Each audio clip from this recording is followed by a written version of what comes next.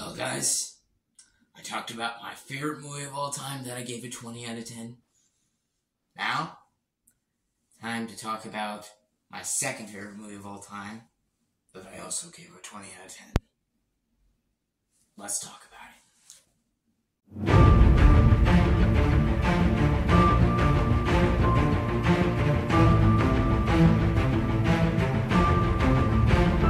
Hello, everyone.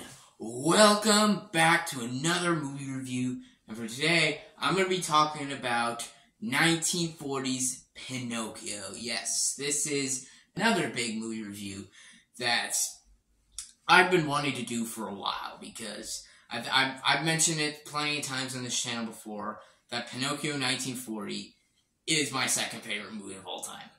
The Lord of the Rings: Return of the King, I did a review on that movie. That is actually one of my highest viewed videos right now. And I'm glad y'all enjoyed that, so I'm going to talk about my second favorite movie of all time.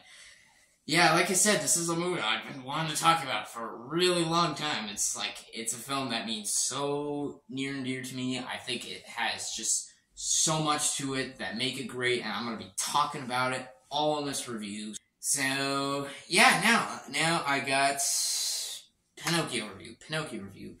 Yes, a Disney classic that pretty much, well, it revolutionized Disney and changed it forever. That and Snow White. Yeah, that and Snow White were like Disney's biggest new animated classics. We all know that, yeah. So, yeah, without further ado, let's just get right into it. Here is my review for Pinocchio 1940. Let's go. So this movie stars Dickie Jones, Cliff Edwards, Christian Rubb, Walter Catlett, and the list goes on. This movie is directed by Ben Sharpstein and Hamilton Luske, and basically this movie is the story of Pinocchio. He starts out as this wooden boy who wants to become a real boy. He's created by Geppetto, played by Christian Rubb, and Pinocchio, played by Dickie Jones. He basically goes out into this world. He makes a lot of mistakes because he's supposed to go to school, but he doesn't go to school, and then he gets himself in a lot of trouble, and then that's basically what leads into the climax of him saving Geppetto, which we all know. And Jiminy Cricket, his conscience, basically has to help him, get into the world, understand school, understand people, basically understand all the world. So, let's get right into the positives. The performances, amazing performances. I don't know what to say about the performances. Like, the performances, Dickie Jones plays Pinocchio really well. Like, I fully felt this kid really wanting to go through, he wants to become a real boy, and I really saw it, and he does such a great job. Cliff Edwards, of course, he does such an amazing job as Jiminy Cricket, of course, when he sings When You Wish Upon a Star. Yeah. When he sings that song, man, it's fucking incredible. He's so amazing as Jiminy Cricket. I love him in this movie. Then you got Christian Rubb as Geppetto, who's also so amazing. I'll talk more about Geppetto a little bit later into this review, but yeah, he's great. The whole cast does such a great job. I really enjoy the voice acting performances. The animation, the animation is like, what do I need to say about it? It's beyond beautiful animation. This is some of the best animation I've seen ever in a film. Like, the fucking shots, like how it's made, and how this movie looks. It's like one of the best looking, especially from 1940. It's amazing looking. They put heart and they put effort into the animation. God damn, I love it. Yeah. But let's just talk about the story. The story is I have to get this right, because this is one of Disney's, if not Disney's, most important stories. Sometimes Disney can take, such a mature story, a much more, real story. And that's what Pinocchio is. Pinocchio has a really deep and really great writing that is like, it actually develops its characters so well. It's like, Geppetto is a real person. He's a real person. Like, he tends to talk to himself. He tends to, talk to his pets. It's like he's a sad, lonely man. He has no one to talk to. Sometimes people do stuff like that, and, it's perfectly fine. Jiminy Cricket, he's not the best conscience at first, but he learns to keep growing and keep protecting Pinocchio. Oh yeah, and there's a lot of character development. There's so much character development with all the characters. Pinocchio, because when he first born, he says, I want to go to school, I want to learn, I want to listen to whatever he says, but then he gets distracted, he goes off, and then first when he goes to Stromboli, he sees how bad it was. And then he regrets going to Stromboli, he wishes he went to school. But then, first he says he's going to go back, but then the coachman, when he gets motivated to go to Pleasure Island, he can't help himself. That's a real kid. Sometimes there's so much in this world that, sometimes kids want to, explore, want to go to, so much fun places. But you gotta learn to, protect yourself. And this movie has such an amazing... This is one of the best messages in a Disney film. Because it's there's amazing messages. Watch The Lion King. It has amazing messages for anyone. But this one, it doesn't tell you the message, but it actually shows you it. It shows you the world and how dangerous it can be for a kid to be out there. Pleasure Island is the place where, no kid should ever be. It's oh my god, man. Because when they go to Pleasure Island, it's cause they can, literally they can smoke cigars, they can drink alcohol, they can do things, basically, they're not allowed to do, just for fun. And that alone shows you how this movie is not just kids, it actually develops a good story, and it's darker. Because I know a lot of people have talked about how this movie's much darker. And, because it is a much darker film. There's really dark scenes that really show you, even in the ending is the ending is a beautiful ending, but, what happened to the kids? What happened to the kids? Are the kids okay? The kids that got turned to donkeys? It's this movie does questions so well.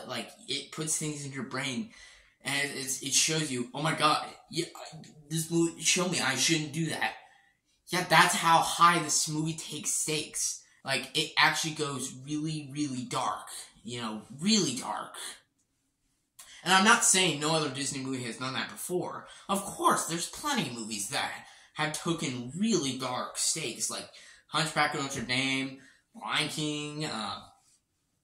There's plenty of Disney movies that have taken such dark ways, but, this one's such a mystery. Even the Coachman, it's you wonder why he's doing this. He's not really, a main villain. I know many people will say he's the villain. In fact, that's just saying up to this whole movie is that there's not really any villain, but there's evil characters like the Coachman, because you don't know why he's doing this, and it's so creepy. But he's not really a main villain. He's just a piece of the outside world that shows you. Same with Stromboli. It's he's a piece of the outside world. These people are bad people, and they should be in jail. So, yeah, I'll just talk about the direction. The direction of this movie is perfect. Perfect. It opens, the first 30 minutes of this movie open up with nothing, too high, nothing too convoluted, nothing too far. It's simple, it's nice, it's chill. You go to the Geppetto's house, and you spend some time, and it takes 30 minutes for the main plot to get started. And I honestly like that. Because it doesn't expand too much. It's not too much for you to handle. No, you're just chilling with the characters and feeling comfort. It's a good, chill, comfort vibe. And it gets you into what I'm trying to say is it basically gets you into the characters so you can root for them in the story. So, yeah, like, because, like, how it introduces Pinocchio, how it introduces Jiminy Cricket, how it introduces Geppetto, like, you know, seeing them all, like, so happy, nothing too bad's going on, like, that alone is just, like, it's such heartwarming, it's just so nice to watch, man. It really gets you into the movie. And sometimes you need to expand the opening. Like, you know, I mentioned my Lord of the Rings reviews, how sometimes you just gotta stretch it out. Take time. You don't need to rush into the plot. You can just take time. Get into the characters. Then you can root for them. If you just rush right into the plot, how am I supposed to root for the characters? I want to be able to at least get to know them before the journey starts. And that's what the opening of Pinocchio does so well.